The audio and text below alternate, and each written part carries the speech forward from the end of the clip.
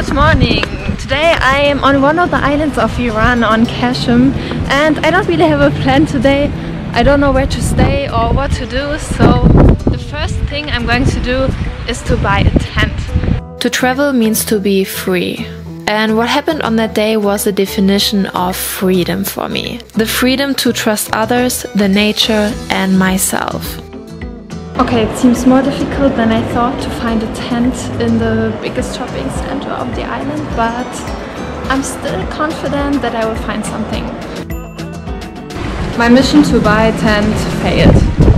So what I'm going to do now is I will go to an island called Qeshm Island. It's like 1 hour drive from here, south, and I will just hitchhike there and see where I can stay the night even without a tent. Hengam Island is a small island in the south of Iran, and it's well known for its beautiful beaches. So all in all, a great place to stay for the night even without a place to sleep. But first let me show you how easy it is to hitchhike in Iran. I don't have a sign, I'm just standing here.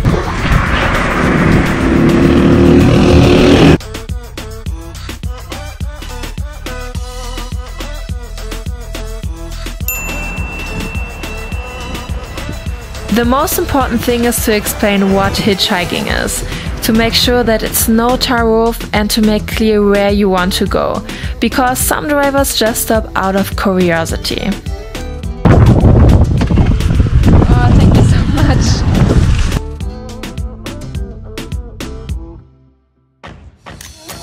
I made it and I'm still alive.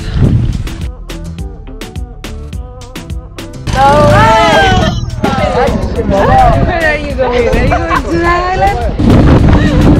I'm telling you, the so-called ferry was already a big adventure. There were 4 other people on the boat, and it took only a few minutes to agree that we will all camp together.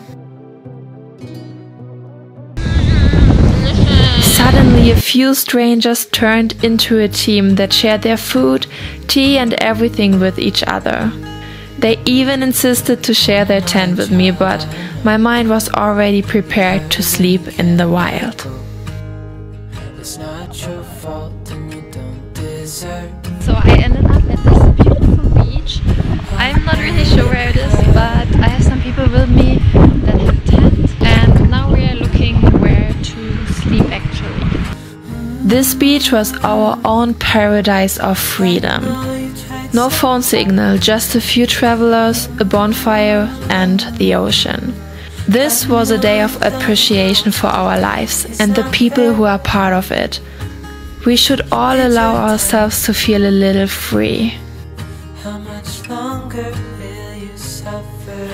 Follow your dreams. As cheesy as it sounds, but do it. Sure, never ignore the facts, especially the ugly ones, but do understand that it's your game. You get to write the rules and you decide how you want to travel. Good night! Am I naive to travel like that? Maybe. But for sure I know that I'm free.